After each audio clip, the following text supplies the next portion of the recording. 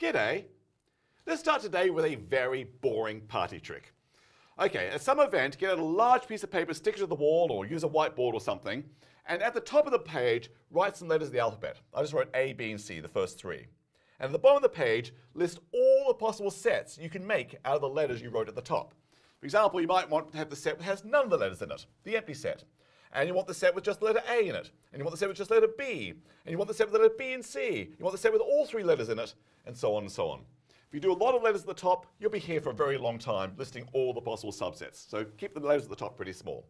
Okay, now hand a marker to an audience member and say, I'm going to perform a fabulous mind reading trick with you. And turn your back to the board so you're not going to see anything goes on. But instruct your audience member to do the following. Please draw a leash from the very first letter A to any of the sets below. So A, they might want to leash it to the set, I don't know, AC or something. Okay. Then ask them to leash the letter B, the next letter, to some subset below. All right, they might leash B, I don't know, in this case, to the empty set. And then leash C to some set to the below. So they might say, leash C, I don't know, to A. Great.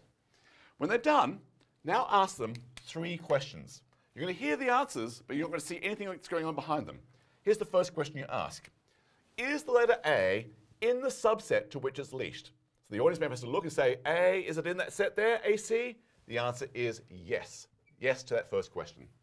Is B in the subset to which it's leashed? Is B in the empty set? Well, nothing's in the empty set. No, B's not in there. The answer's no. And the third question is going to be, is C in the subset to which it's leashed? C, is it in that set there? No. Again, no. All right, so you've asked 3 questions, 1 for each letter of the alphabet at the top of the page. Grand. And now comes the magic moment. You're going to announce to the world a subset that's not leashed. And here's what you're going to do.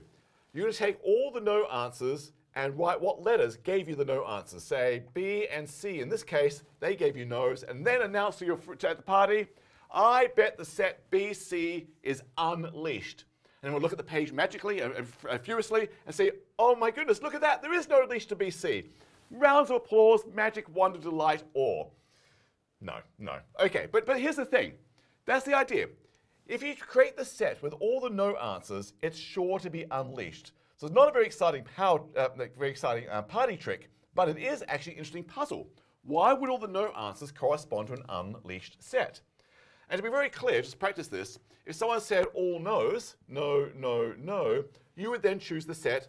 A had a no answer, B had a no answer, C had a no answer. You say A, B, C would be unleashed. Or if they said yes, yes, yes, this was the interesting one, there are no answers, in which case you would say the empty set is unleashed.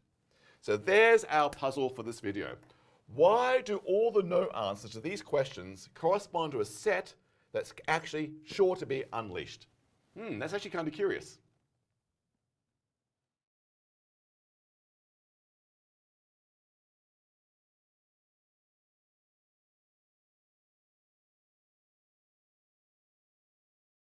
Okay, let's explain the puzzle. Let's call the set of all the letters that gave a no answer, let's call that set U. U is the set of all letters that answered no to this question. Are you in the set to which you are leashed? B is not in the set to which it's leashed, B is in U. C is not in the set to which it's leashed, C is in U. A is in the set to which it's leashed, A is not in U. So right now, for this particular setup of the party game, the set U is indeed the set BC. And another diagram like this, there'll be another set U, and so on and so on. Every possible instance of this party game will create a set U like this.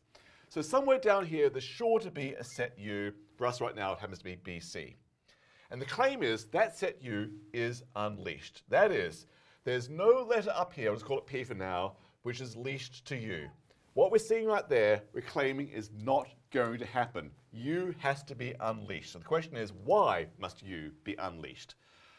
All right, okay, all right, so let's see if we can explain why U must be unleashed, why what we're seeing right now can't happen. So let's be a little bit contrary and see, let's examine, let's really probe. If this is happening, what goes wrong? If there really is a letter P that's leashed to U, something must be wrong. And the way to get at what's wrong is to ask this question, assuming we're in the setup. Ask, is P in U? That's a simple yes-no question. Either the answer is yes, P is in U, or no, P is not in U. Right, let's go through each of those 2 cases very, very carefully. So assuming we're in the situation where U is actually leashed to some letter, If the answer to this question is yes, if P is in U, what does that mean? Yes, P is in U. That means P has no business being in this particular set. Because if it's in U, it satisfies the definition of being in the set, which is it's not in the set to which it's leashed. Whoa, that's brain-hurty. If P is in the set to which it's leashed, then it must satisfy the definition of being in the set to which it's leashed. And that definition is, it's not in the set to which it's leashed. Whoa, this makes no logical sense. That leads to a contradiction that can't be happening. All right, that hurts your brain right there. All right, other option, is P in U? Maybe the answer is no. Well, the answer is no to are you in the set to which you're leashed, then it satisfies the definition of being in U. Whoa. If P is not in the set to which it's leashed, that is the answer to this question right here is no, then it fits the definition of being in U and therefore must be in U. Hang on, it is in U. And it's not in U, another contradiction. Brain hurts, that can't happen either. So asking this question about P, assuming there is a leash pattern like this, shows whatever is going on, everything is impossible. This cannot be happening. The whole premise here is wrong. The set U just simply cannot be leashed.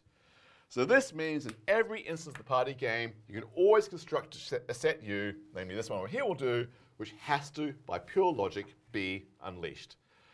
Whoa.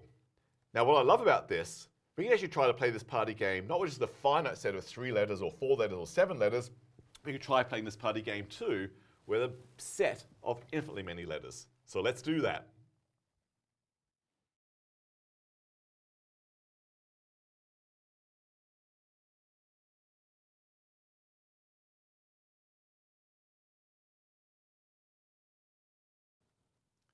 Do you know what? We really can imagine playing this game with an infinite set written at the top of the page and the set of all sets you can make from that infinite set up there. This is purely a mind game now, because you can't even write out all the numbers you're thinking about now, but you can still think about them. For example, here's the set of all the counting numbers, all the natural numbers. Mathematicians denote that set with a capital N, like blackboard bold N, double stroke N. Okay, this is the set of all counting numbers, and here I started trying to list all the sets you can make of counting numbers.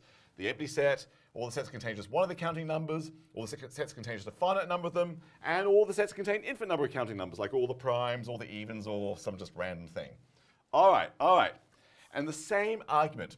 You can imagine in your mind's eye trying to draw a leashing pattern from each number at the top to some subset down below. So imagine I could try to leash like this, who knows what I'm doing, all the way along. Truly a mind game, because I have to meant to go all the way along. But we can still argue, even such a thing existed all the way through, there's definitely still going to be a set down here, unleashed, and it's going to be that set U. You can always create a set U down here that has to remain unleashed. Which tells me this power set, the set of all sets from a given set, is fundamentally bigger than the beginning set you started with. Now we saw that in the finite case. I started with 3 letters, A, B, and C, and the power set was 8 subsets. That was definitely bigger. But I could argue the same thing is happening here. In the sense of leashing, this infinite set here is actually a bigger infinity than that infinite set there. There's I've got all the counting numbers and the natural numbers. That's actually a small infinity than the set of all sets of counting numbers. Whoa, there's 2 types of infinity. But here's the thing, you can keep going. I could then not just take the set of all the counting numbers and produce this, I can now take the set of all sets of this. Whoa, all the sets of the counting numbers. The sets of the sets of the counting numbers. And by the same argument, that will be a bigger infinity still. Whoa! And then I can start taking all the sets of the sets of the sets of the counting numbers. And by the same argument, that have an even bigger infinity, and I can keep doing this forever. This little boring party trick is phenomenal. It's showing me essentially that actually there are infinitely many infinities. And I can't get my mind around basically any of them. They're really crazy. What are these infinities? In fact, have we got them all? Is there an infinity between even just the first 2? Have we skipped over some infinity right there? Whoa. So this boring party trick is absolutely far from boring. Its consequences are beautiful and profound. We've now got a whole infinite hierarchy of infinities that I can try to think about and make sense of. and they beget even more questions. Are there more infinities still? Things in between. This is what I love about mathematics. Simple ideas can unravel to profound, mind-blowing, awe-inspiring ideas. Welcome to the world of infinities.